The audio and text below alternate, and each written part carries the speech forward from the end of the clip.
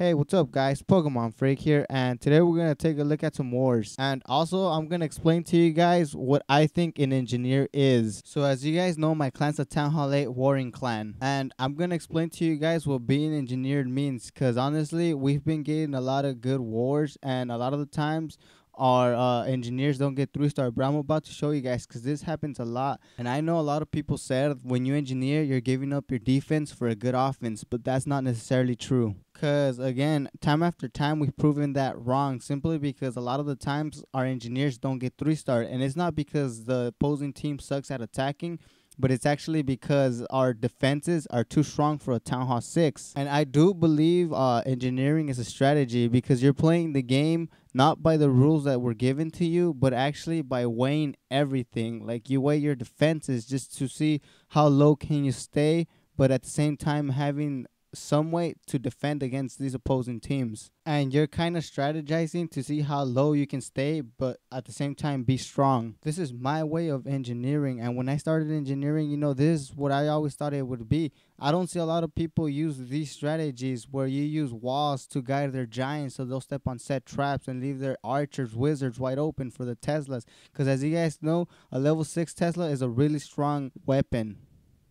Alright guys, this is a different war, and as you guys can see, our top 2 players got 3-starred and they're max Town Hall 8s, and again, our engineers remained un-3-starred. And a lot of the times, our bases are underestimated where we get people from the bottom coming to the top. But as you guys can see here, this is just a mirror attack. And this guy, as you guys can see, he's using 4 dragons. But I already knew he was going to fail because 4 dragons is 80 spaces. That's 80 spaces wasted. Why? Because there's 5 black air seeking mines. And as you guys know, those seeking mines are very powerful that each one's able to wipe out 1 dragon. So I have 5. That's enough to wipe out 5 dragons, and he's only using 4. Not only that, he's also using 7 balloons. Again, it's not that it's wasted space, but those balloons are no match for the little red bombs because those wipe them out with just 1. And this account had them upgraded all the way. And also, my skeleton traps are set to air. And again, balloons don't attack skeleton traps. But as you guys can see, my Teslas are just wiping them down. And my air defense, he didn't destroy it, and they're just going around it. And he underestimated this base because, again, all his dragons just went around that one air defense. That air defense wiped out all his troops. And he should have just done 1 raid, either ground or air. He shouldn't have done both because there's a lot of traps. This is what I mean when people underestimate engineer bases, because this account had strong defenses but had the weight of a Town Hall 7. He got attacked by a Town Hall 7, and that Town Hall 7 lost against this base design. Alright guys, so now we're going to take a look at our next engineer base attack. And as you guys can see here, he's using a hog raid, and again, he underestimated this base because he only brought 1 heal spells, and his hogs are level 1, and there's 5 giant bombs here.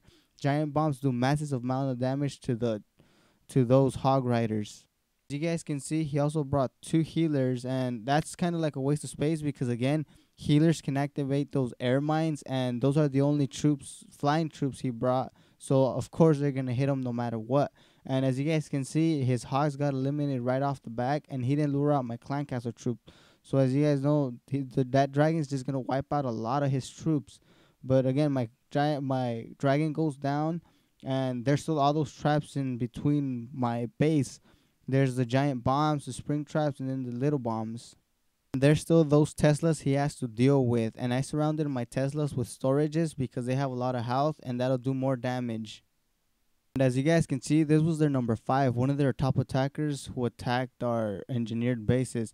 And this happens a lot where a lot of their top players have to come down to 3-star our engineered bases. And as you guys can see here, he barely got the 1 star with the 51%. Alright guys, so this is the last replay we're going to take a look at so we can keep the video short. And to me, engineering's a form of strategy because we're giving up a lot of our defense to have an advantage in offense, but at the same time keeping a lot of that defense to help us defend against our mirrors or weaker town halls. And if people don't believe you how strong engineering is, you guys can show them this video. Because not only are we able to 3-star their top players, we're also able to defend against their players.